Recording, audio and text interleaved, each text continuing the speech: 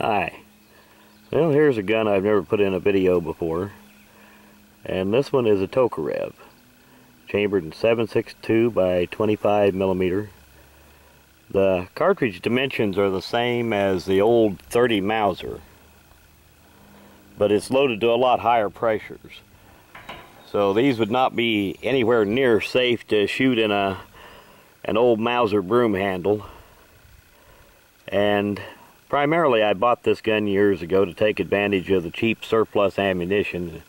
That stuff is pretty well dried up now, but still, the ammunition for this is not terrible bad. It's one I need to start reloading sometime that I never have started reloading. And it's not the easiest gun in the world to shoot. The trigger is pretty heavy on it. But we'll try a few shots here, see what we can do with it. It's been a while since I've shot this.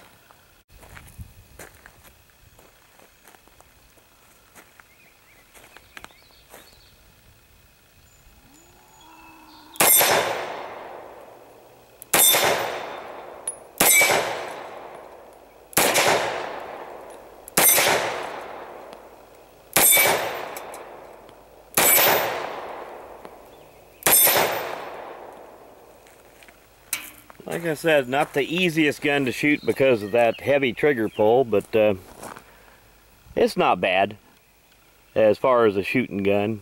And like I said, it is kind of an interesting piece of history.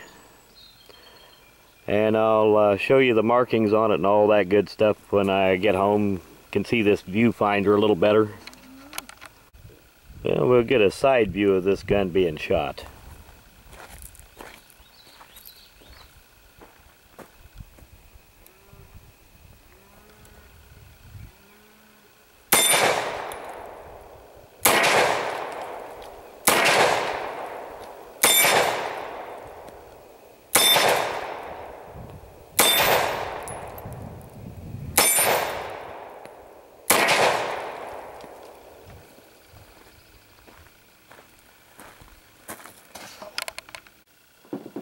These Tokarev pistols are kind of crude looking, but don't let that fool you. They're really pretty solid little guns.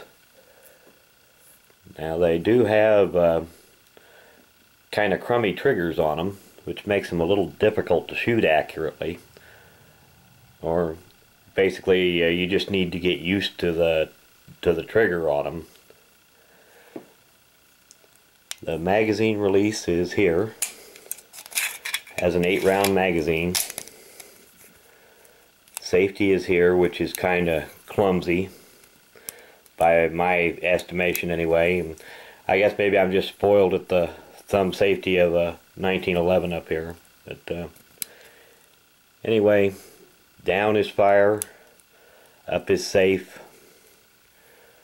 The sights are kind of crude on it, but I have seen worse ones. And this one is a Polish made one,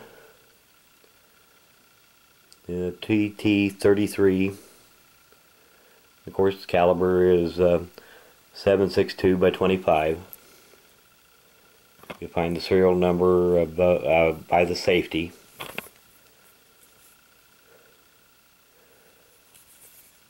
And originally I'd bought this to take advantage of the cheap surplus ammo that was floating around at the time. And that's pretty much all dried up now, but still it's not a bad caliber as far as the price tag goes. This is one that I've not started reloading yet, but I really should.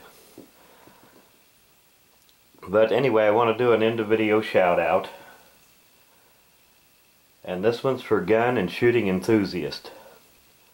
And I'll put a link to his channel in the description of this video. Get some free time, go check him out.